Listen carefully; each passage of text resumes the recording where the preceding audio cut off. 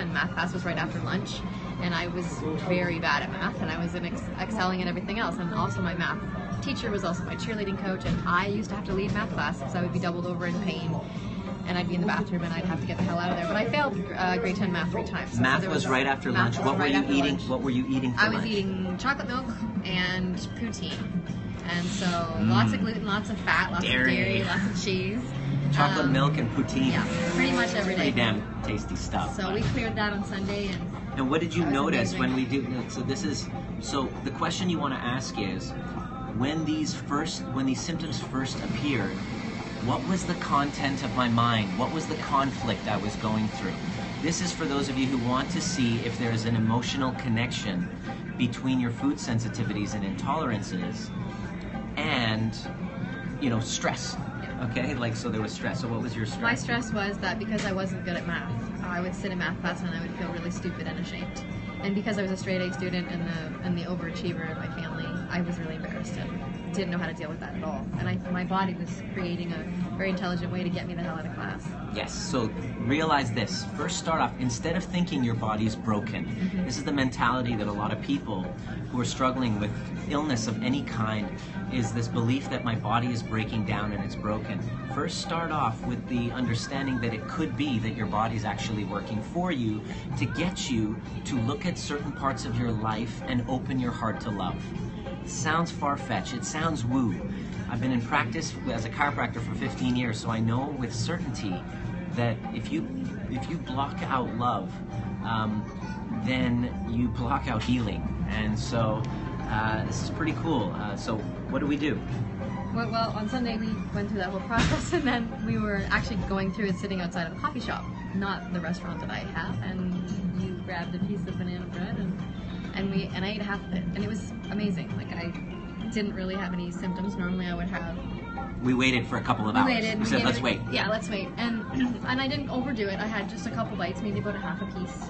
And normally I would have stomach pain right away, and my heart, the number one thing for me was, and this is so interesting because I was a nervous wreck in math class, like you have to imagine. And I was just dreading the moment that my teacher would ask me to answer a question.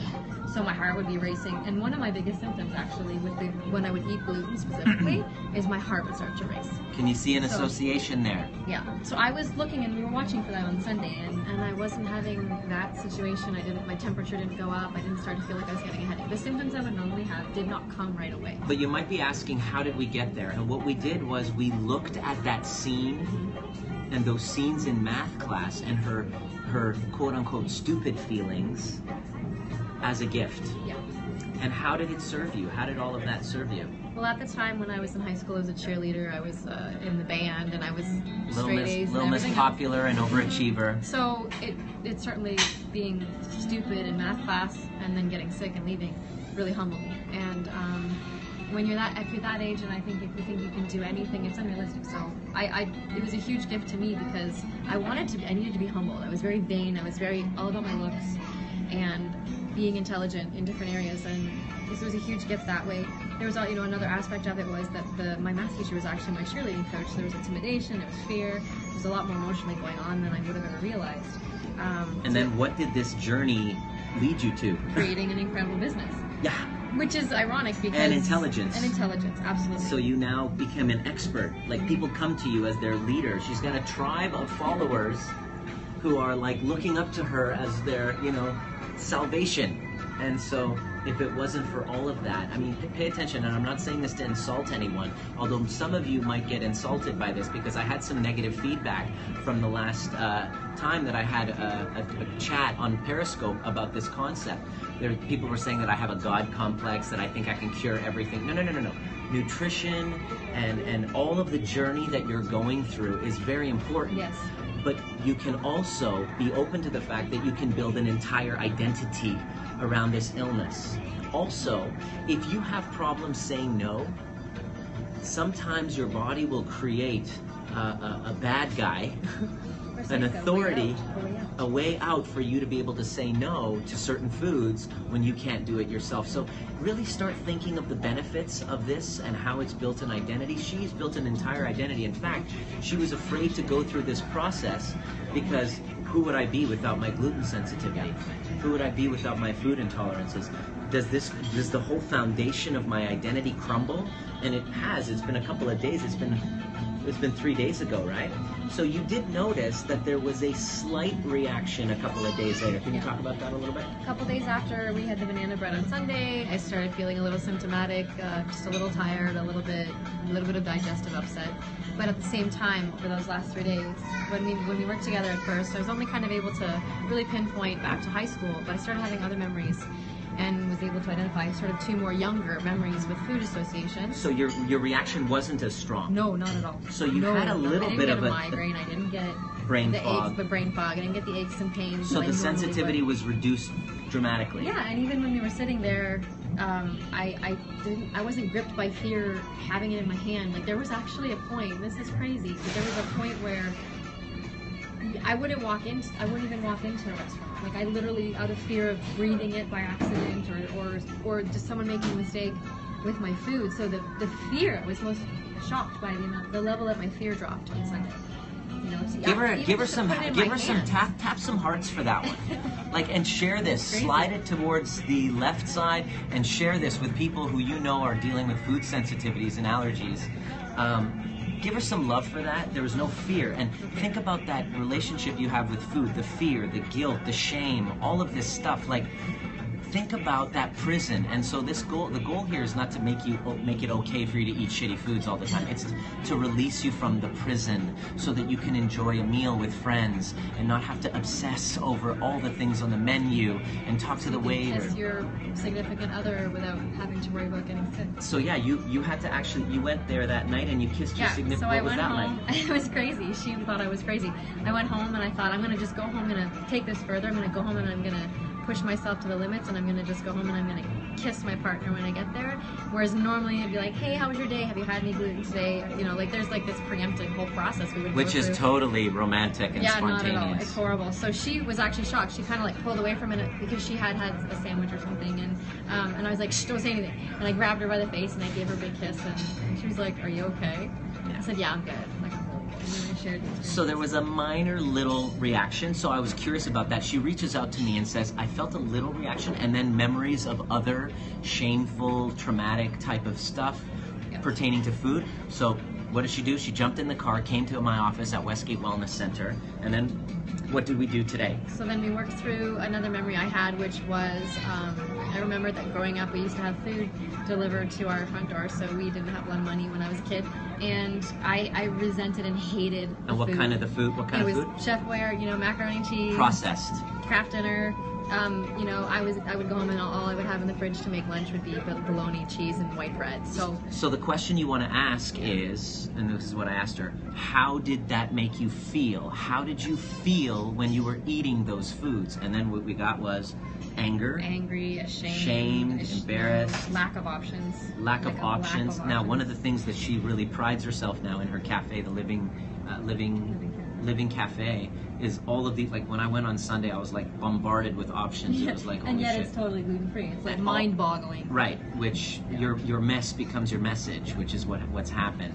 And so we cleared those scenes. That scene with kind of that one, and then we cleared. And then the other one. So we worked on food bank, and then we worked on just with having to come home for lunch, be by myself, again with limited options. And then when you were a kid. And then when I was really, really young, the force feeding. She was force fed. Yeah, as a child. I was force fed, and this was a fuzzy memory for me, but I could just remember mostly the emotion of it, not necessarily the situation. But I remember that I would be force fed as an infant before I could even talk, and it was a very, very stressful situation. Trauma is defined as anything distressing. So what's traumatic to you might not be traumatic to me, but if it's relatively traumatic to you and it's a subjective thing, then it's trauma.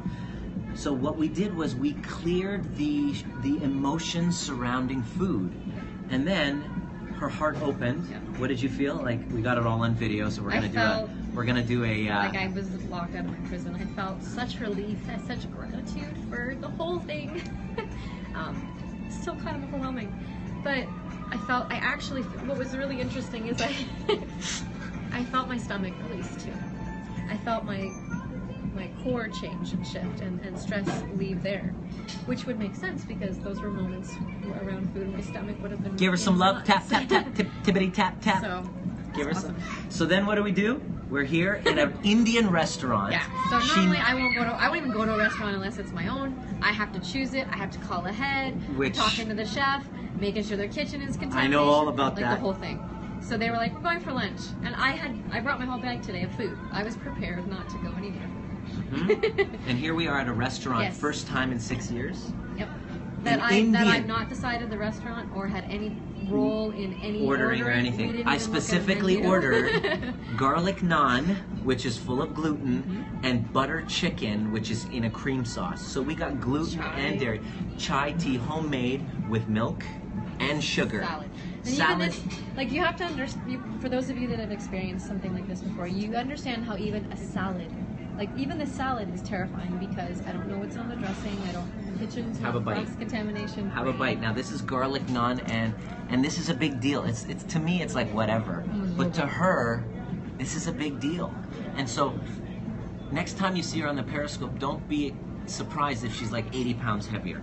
She's gonna be gorgeous on the It's really kind of wild, and you know, like Dr. Nima said, we're not saying to go out. And I mean, as an owner of a reputable business that caters to the celiac community, I'm not saying run out and eat some naan like I'm doing, but once in a blue moon, or once you've done the emotional work. I mean, really consider that a lot of the food allergies and triggers can certainly be trauma related, and find a way, maybe working with Dr. Nima to work through it.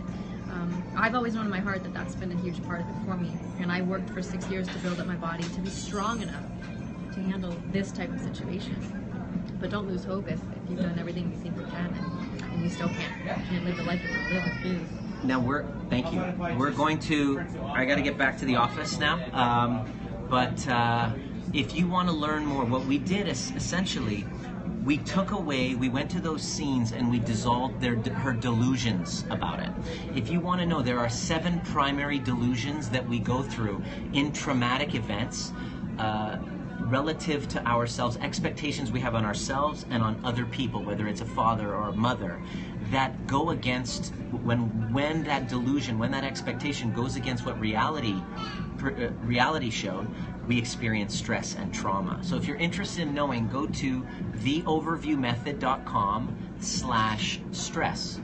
And then when you enter your email, you're going to actually get a 20-minute video of me in the overview experience discussing the 7 primary delusions. So what you're going to do is write down the stresses going on in your life, and after you watch the video, you will realize it's based on one of those delusions.